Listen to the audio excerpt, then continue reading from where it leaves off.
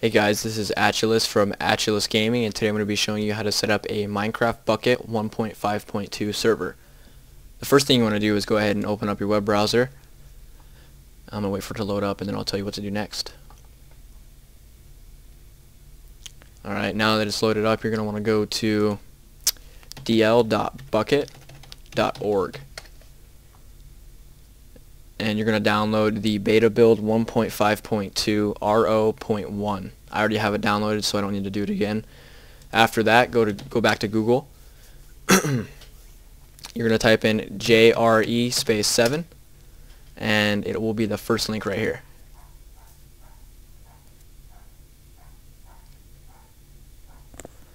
So once you've gotten here, it's gonna ask you to accept their license agreement before you can download any of their software. So go ahead and just click accept. And if you're running a 32-bit operating system, you're going to want to go with the x86 offline. If you're running a 64-bit, you're going to want to go with the x64. Now to find out what operating system you have, go to Start, right-click Computer, and click Properties. Once this window pops up, go to System Type, and it should tell you if you have a 32-bit or 64-bit. I have a 64-bit, so I would download the x64. Now I already have this installed, so we're actually going to go ahead and minimize this. You're going to want to right click and create a new folder, and you can name it My Server, Minecraft Server, or Server. Doesn't really matter. And then I'm going to go to my downloads and drag out my Craft Bukkit real quick. Alright, now you're going to go ahead and drag the Craft Bukkit in there, and you're going to create a text document. And we're going to go ahead and open that up real quick, and then we're going to go back to the internet and go to Google. And you're going to want to type in Bukkit Wiki. Now I'll leave all the description. I'll leave all the videos in the description, so that way you don't have to worry about typing all this in. And then once you're here, if you're running Windows, you're going to want to copy this right here. If you're running Linksys, you're going to want to get this, and if you're running Mac, you want this one. So since I'm running Windows, I'm going to go ahead and copy this. And you can copy that by holding down Control C, and you can paste it by holding down Control V. Alright, now you're going to want to go to File, Save As, save it as start.bat. And save as type, you want to do all files and make sure that the encoding is ANSI. Alright, you can exit out of that.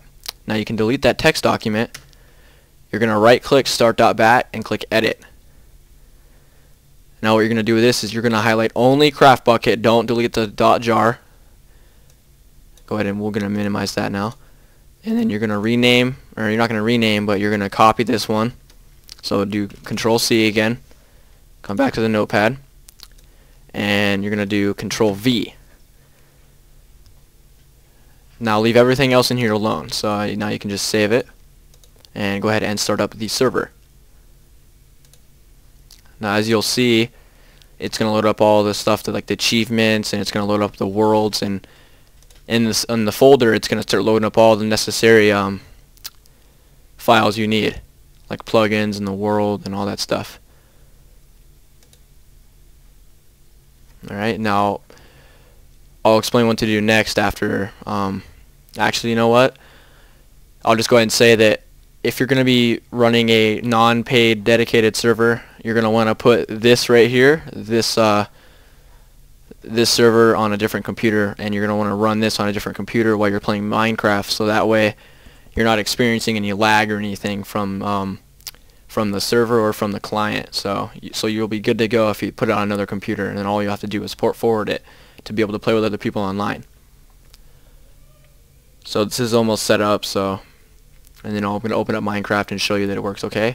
Well, now it's actually done, so go ahead and minimize that and open up Minecraft.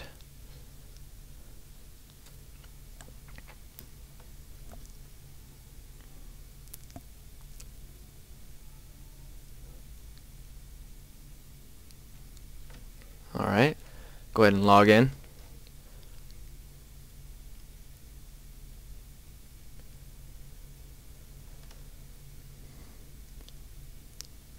This may take a while to load this Mojang sign loading screen.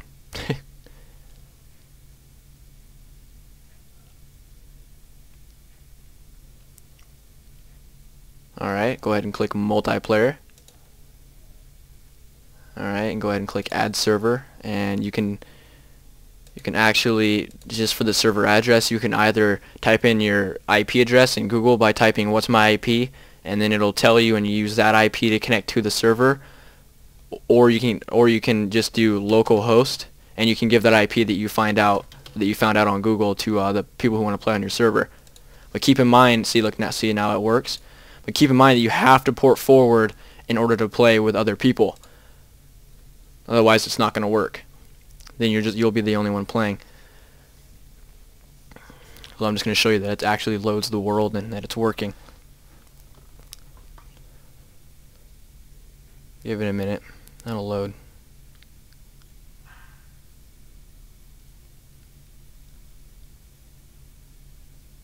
Alright, looks like I spawned in the water there. Well, as you can see, this is where the server works. So, I really hope you guys enjoyed the video. Please give me a thumbs up and subscribe and comment on what other tutorials I should do. If you subscribe, it'll help me. Want to help you guys a lot better. Like next time, I'll be doing plugins and all that. So, please like and subscribe the video, guys. See you next time.